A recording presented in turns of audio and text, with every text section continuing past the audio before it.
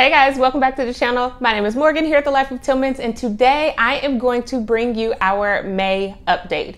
May was nowhere near as busy as all the previous months, but as I've talked about, we pretty much finished up all of our curriculum.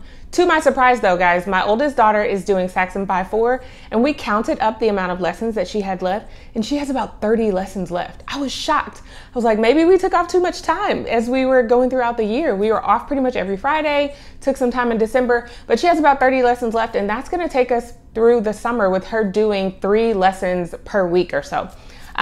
It's just gonna have to work that way. I'm not going to move her on to the next curriculum until she has finished that. She's not struggling with Saxon. It works really good for her. We just lost track of time and took some breaks, and so she's not done with it. It has a lot of lessons and tests and investigations anyway, but we have to finish that up, which is fine. She enjoys it. I'll sit down with her if she needs me to, and we'll get that done.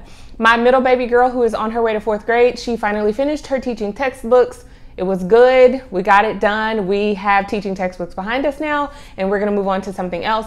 But in the meantime, during the summer, I'm going to have her work on things like elapsed time, general time.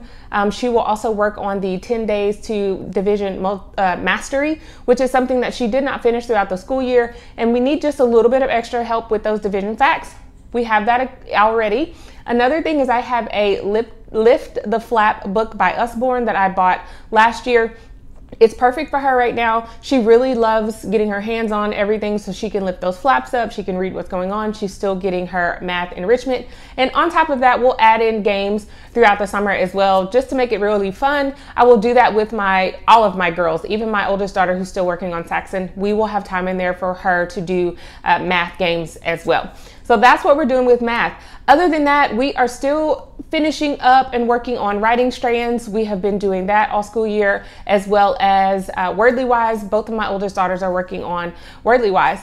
That will pretty much be what we are working on as far as curriculum for the summer. I did decide to add in a mental health unit study, very small, but it basically marries mental health in children with Christianity, which I know, I personally feel like that's lacking. It's lacking in that a lot of people don't feel like the two go hand in hand, and I disagree. So we are going to be doing a unit study on that. I'm excited to dive into it. I will share more with you about that. Please, while you're here, if you like what you're seeing, go ahead, click that subscribe button so you don't miss any of the videos uploaded on the channel. Outside of that, we started our flight unit study, which has been going great. We made an attempt about a week ago to fly a kite, and we were about 50% successful with flying that kite. So now we're diving into the books, learning about how things fly. We're going to do field trips, and we're going to make paper airplanes and use our kits and everything. And toward the end, we will go out and make an attempt at flying our kite again and see if we are more successful. So that is a goal that we have set for it. We had a really good time trying to fly this kite. It has been several years since I was a child myself, since I have flown a kite. So I didn't remember exactly what I was doing either, but it was fun trying. So we're gonna keep going with our flight unit study. That is going to be our summer. I am adding in, because I owe my girls some field trips, we're going to just explore our state. We're not doing traveling outside of the state. Gas is expensive. We don't have time as well. We have a lot more free time in the fall for travel. So this summer, we're just going to be traveling throughout the state, enjoying what we can see right here. I owe my girls a couple of field trips because I skipped some months throughout the school year.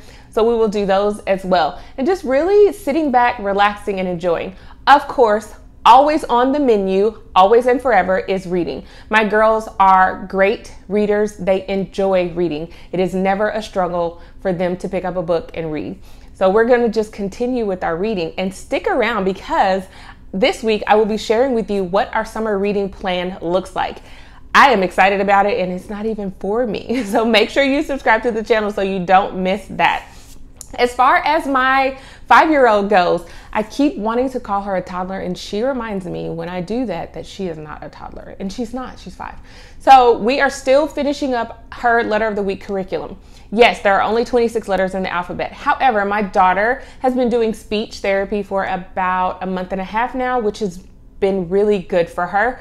But it's throughout the year, I took it slowly when we came to our letter of the week so that I could make sure that she was pronouncing all of the letters correctly. She can identify them, uppercase, lowercase.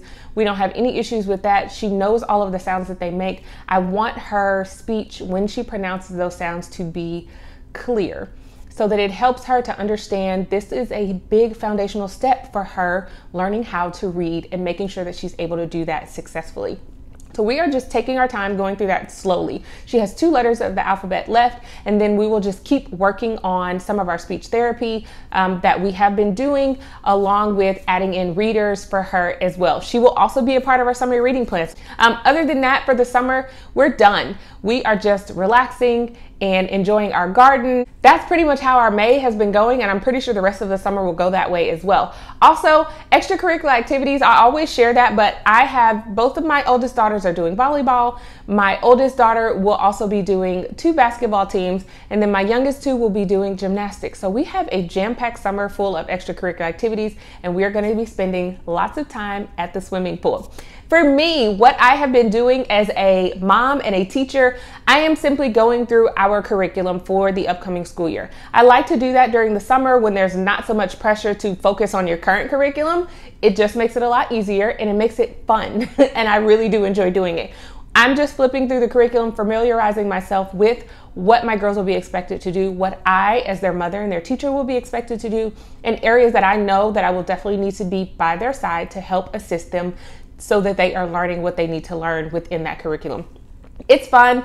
I just flip through it. Also, if there's any prep work, like anything that needs to be cut out or copies or anything like that, that is what I will spend the summer doing. Now, this is not a super labor intensive process. I'm not spending 3, 4, 5 hours a day going through this, maybe 30 minutes, 45 minutes while I'm listening to TV or something like that. It's super easy, very chill, just a process that I like to do so that when I start the school year, I'm not scrambling trying to get in all of this information with our curriculum all at one time. You're probably wondering, Morgan, where is your curriculum?